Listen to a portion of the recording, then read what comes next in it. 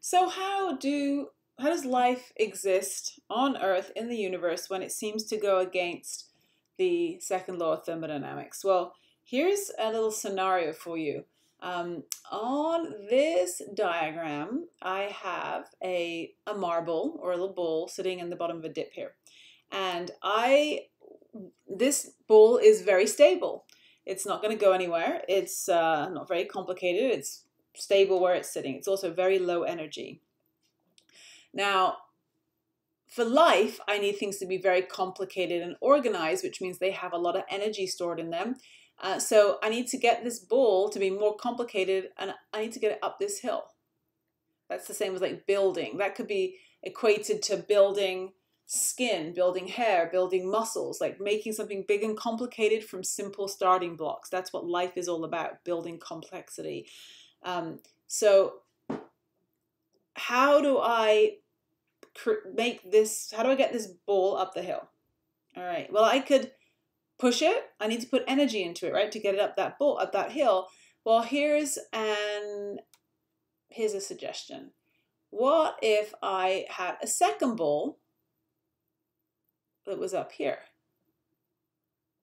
All right, what could I do to the second ball to try and get the first ball up the hill? Well, let's go to the next slide here real quick. What I can do is, and I don't think my animation is going to work, but if I was to push this second ball down the hill, that would go really easily. It wouldn't take any effort. It would just roll on its own.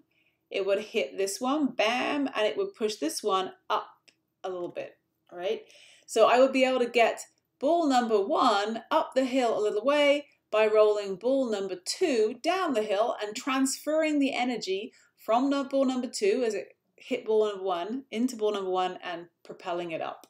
All right. Now that's using an example of balls rolling on hills. But if you take the balls away and don't think that this is a dip and two hills, and instead, if I was to draw axes, like make this like a graph, what does this graph look like right here? A downward slope graph, that should look like an exergonic or an energy out reaction to you. And if I was to draw axes on this side, ooh, they're not very straight, this should look like an endergonic curve, an energy in reaction curve, right? So what we're really trying to do here, if we think about it in terms of energy instead of balls or on hills, this is an endergonic reaction where we're trying to build something big and complicated, and it takes energy to do it. This is an exergonic reaction, which is an energy out reaction where energy is released. And if we can get these two things to happen together, the energy that comes out of the exergonic reaction can be picked up by the endergonic reaction to make the endergonic reaction happen. The energy that pushes the endergonic side is the energy that came out of the exergonic side. And this is something that we call coupled reactions. They're coupled, they're joined together because this one won't happen unless this one happens first. All right, and this is the solution to how we create order in our bodies. Our bodies, to create all the order that we have to do countless thousands of endergonic reactions every day. We're constantly building stuff. We're putting together skin and hair and muscle and cells and membranes and DNA and proteins, and we're building stuff day in, day in, day in to keep ourselves alive and functioning. But every single, and there's millions of different things we do. This endergonic reactions, this could stand for any one of thousands of different things that we need to do on a daily basis to stay alive, to build ourselves. However, every single one of these endergonic reactions needs a push. It won't go unless there's energy to push it, and the energy comes from an exergonic reaction. And what's really cool in our bodies is that it's like there's one exergonic, a one-size-fits-all exergonic reaction that we use over and over and over again in our bodies to drive all the different endergonic reactions that we need to do. So this curve could be multiple things. There's many different reactants and products this could be on the right, but on the left, there's one go-to reaction that we use in our bodies a bajillion times a day that releases energy that is used to power all the other stuff we need to get done. So what is this magical exergonic reaction that we do in our bodies that we use to drive our endergonic processes? Well, it has to do with ATP. So you may be familiar with this molecule already. It stands for adenosine triphosphate. And its structure is like this. This part here is called adenosine, the adenine and the ribose stuck together. And then it has, that bit's not super important right now. What's important is this TP part. The T stands for tri, like 3, and the P stands for phosphate. Triphosphate. So here are the 3 phosphates. 1, 2, 3 in a chain, kind of hanging off the side of the molecule.